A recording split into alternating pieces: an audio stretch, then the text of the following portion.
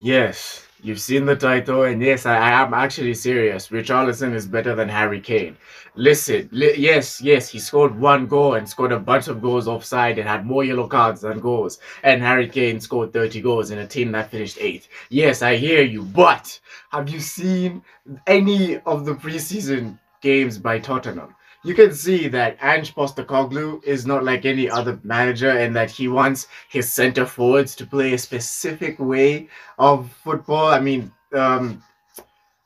T4 football explained it way more than I can explain it, but basically, he wants a number nine to be behind, well, a step behind or in front of the two defenders, so that how possession football is like, it'll start from the middle, then you either go to the left or right, depending on how the game is, and then the right back slash winger will cross it or low cross it in for the striker to tap in. So he wants his strikers to be good at tapping in, and also to be pushing the to be pushing the defensive line. Back so that there's enough space for a number eight and number one to come take over that space, or to be a decoy. He's not going to receive the ball basically. There's going to be, two defenders. He'll be running. Then like they can literally just cross it behind him, and then there'll be enough space for an eight to finish. So he doesn't want a number nine who drops deep, like the game against West Ham. The guy was playing left back, eight, defensive midfield is eight, playing six, left wing, even goalkeeper at times. True story. You didn't watch it. That's why you're surprised. Yes, he mid game he exchanged gloves with Le Hugo Lloris. Yeah, you have to be watching the games to see this stuff. You've never seen again. You won't even look it up. You'll never find it. But I'm telling you, look it up. You won't find it. So he doesn't want a striker to be linking up play, as how Harry Kane is good at doing linking up play. He is not a, you know. I'm going to stand here and wait. I'm going to wait for a ball to come to me, or I'm going to trick someone that, oh, I want to receive the ball. Psych! No, he's not going to do that. But still, Ange is not going to change for Harry Kane. So, point is, Richarlison is a far better striker to play in that system, because when he was subbed on at halftime against West Ham, he was doing what he wanted. That's how they even managed to drag the game from 2-0 down to 2-2, because they had a striker.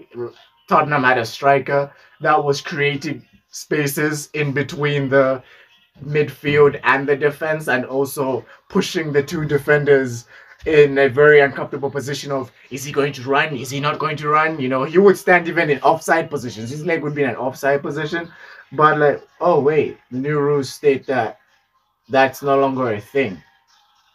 Oh, see why Richarlison will be far better now? He can put his entire leg offside, but it's not offside. Guy can have a 1, 2, 3 second head start, and he's going.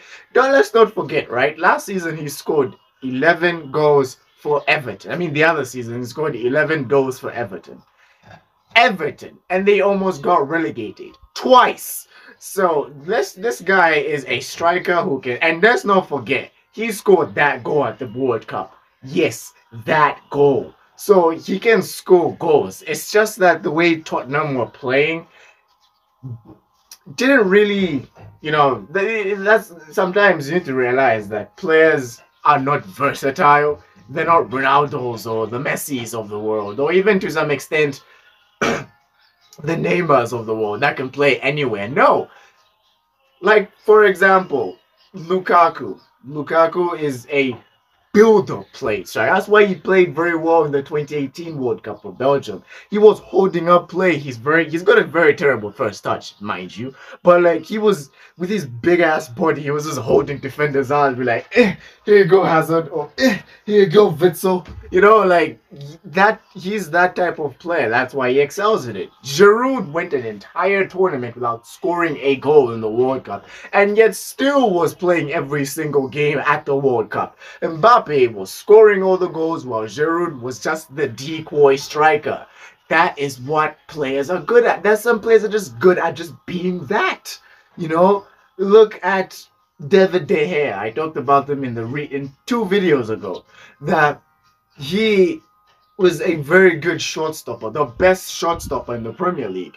But man is terrible at his feet. And Manchester United were transitioning from a I'm going to not let the goalkeeper touch the ball at all to like what everyone else is doing, letting the goalkeeper have more touches. So that basically found out De Gea, and that's how he now no longer has a job. So they're players in every single position. They're just good at one thing. They're not versatile or multi-talented as other players are. But that is a good thing because in a certain system, they can thrive. So I'm predicting that Tottenham, first of all, Tottenham should sell Harry Kane. I mean, 150, buying offer them 80 million. Bro, you can use that to buy a new left back, a new goalkeeper. I know you bought already a goalkeeper, but you're not going to play him, so get another one. You're probably going to need also a left winger because Perisic is not that guy anymore. You also need someone on the bench to come off for Richarlison, because if they sell Harry Kane, it'll be Richarlison alone being the only striker in the squad. Well, that I know of. Maybe they still have Carlos Vinicius on the payroll. I'm not really sure. But point is, with 80 odd million, you can change a squad. And just don't be stupid. No one's going to pay 150 for an Englishman who is turning 30. That you're not Jude Bellingham. Bellingham is the only idiot who has actually commanded 100. Oh, there's also Declan Rice. But yeah, point is, you're supposed to be a certain age for you to command 150 or 100 and whatever million.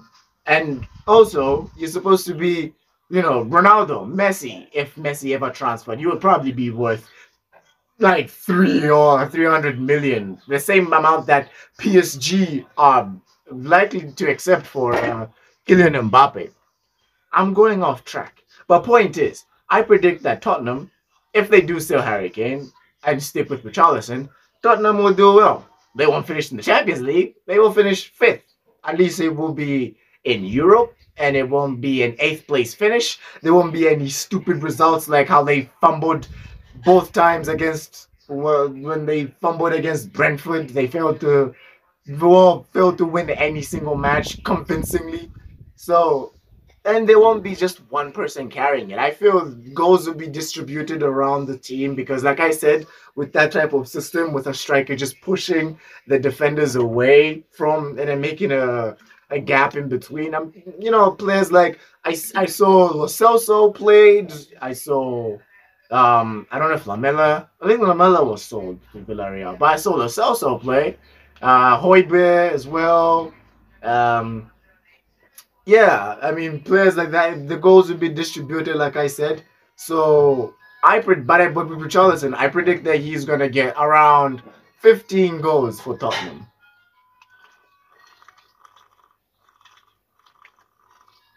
Don't look at me like that. Look, like I said, he is a tap-in merchant. He is give him the ball, low cross it, high cross it, he's going to score.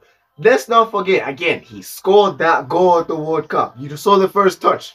Chested it. And then bro just goes and kick that bitch. Ugh.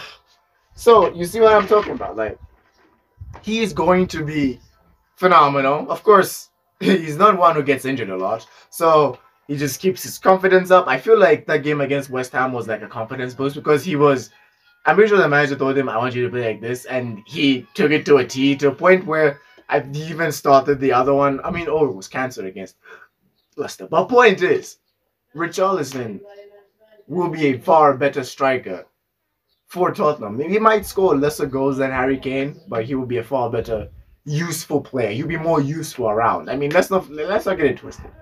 A striker that drops down, plays 1-2s, get the ball up. Yeah, that's good. And still able to score 30 plus goals in consecutive seasons, that's good. But come on. Richarlison will go. Come on. 15 goals for Richarlison, 5th for Tottenham. And speaking of 5th, I might actually do a Premier League predictions video.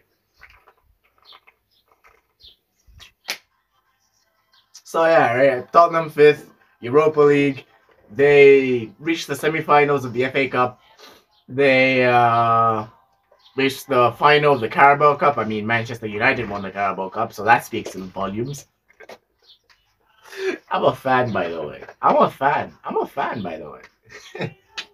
Anyway, thank you so much for watching. We're at 55 subscribers. Let's get to 100. So be sure to subscribe. And as always, always think that I'm crazy.